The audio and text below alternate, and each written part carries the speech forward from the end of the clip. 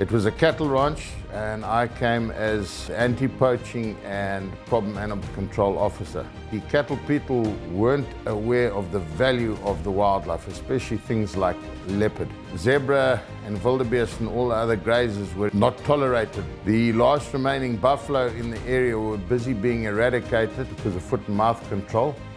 The leopard, lion, cheetah, hyena were taken out as soon as there was any conflict with the cattle, which was regular.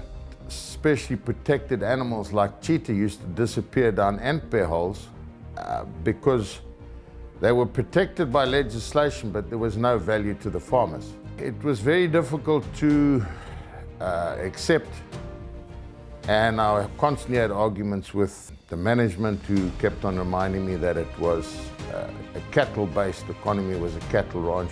As the years progressed, the whole area started shifting from cattle to wildlife because post-independence, more and more safari clients were prepared to come here as a hunting venue. The constant droughts and progressively worse rainy seasons in the lowveld then helped to shift a lot of the historically cattle producers onto the wildlife side, and they were actually starting to form conservancies in the lowveld. They realized the importance of it. That was very pleasing. After the '92 drought, the drought was so intense that they could see that there was no recovery for the cattle herd.